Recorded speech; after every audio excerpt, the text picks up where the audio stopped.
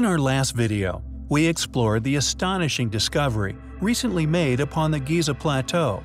Hidden in plain sight, another great Sphinx. However, this doppelganger of the better-known, long-claimed sole guardian of the Great Pyramids seemingly possesses a greater level of undiluted erosion, indicative of both sculptures' tremendous age.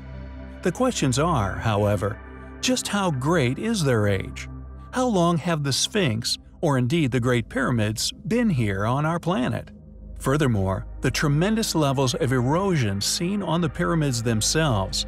Not only do the pyramids display a level of erosion indicative of a prehistoric timeline, but they have seen many additional efforts by a number of now lost civilizations, each far more capable in regards to stonework than the modern man, created a number of layers of far less eroded casing stones, each displaying a varying age, this evidence indicative of several attempts at conservation.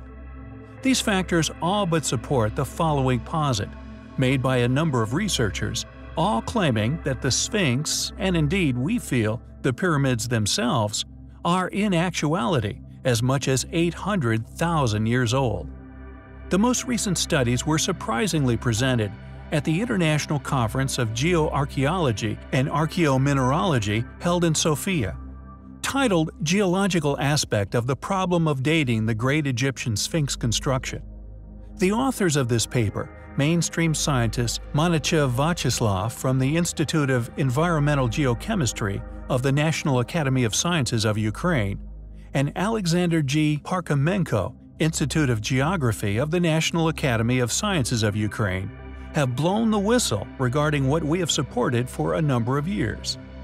The starting point of these two experts is the paradigm shift, which has been initiated within the, quote, debate, which has been intended to overcome the orthodoxy within Egyptology, referring to the possible remote origins of the Egyptian civilization, and, on the other, physical evidence of water erosion present at the monuments of the Giza Plateau, which, although suspiciously mainstream researchers such as West and Scotch have made over the years, specifically titles the water erosion controversy, which deliberately overlooked that the Sphinx, having once been recorded as having been surrounded by a body of water, namely Anubis Lake, meaning that the enclosure was once designed with the intent of holding water, itself in turn concealing the Sphinx's possible true identity.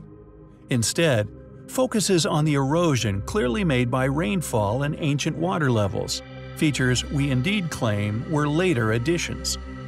According to Monichev and Parkhomenko, quote, "The problem of dating the Great Pyramid Sphinx construction is still valid despite the long-term history of its research. Geological approaches and other scientific methods permits us to answer the question about the relative age of the Sphinx. The conducted visual investigation of the Sphinx allowed the conclusion regarding the important role of water from large bodies which partially flooded the monument, with the formation of wave-cut hollows on its vertical walls. The morphology of these formations has an analogy with similar such hollows, formed by the sea in the coastal zones.